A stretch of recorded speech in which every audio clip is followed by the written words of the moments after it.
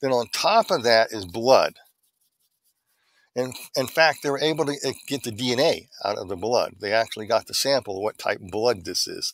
This just got me excited because this blood is amazing. And in it, it tells a story of itself. This is the wisdom of God, which is far greater than atheists and far greater than agnostics, far greater than anyone else's knowledge at all. How could God think of these things in ancient days? Wouldn't God be trapped in the ancient mindset since he's a myth?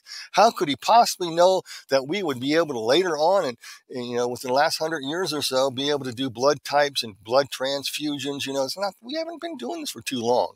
How did he know that the blood test will show something unique about Jesus? So we're going to look at that in a second here. So the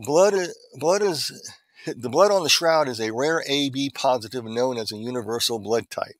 Those who have it can receive blood from any blood types, yet plasma made from the AB plus positive can be given to any blood type. So it is a universal blood type.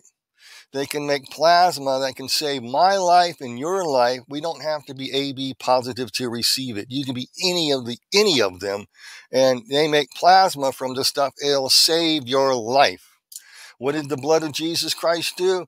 Gave life to the world. It saves us. It's a universal blood type. How wise is God in selecting this blood type?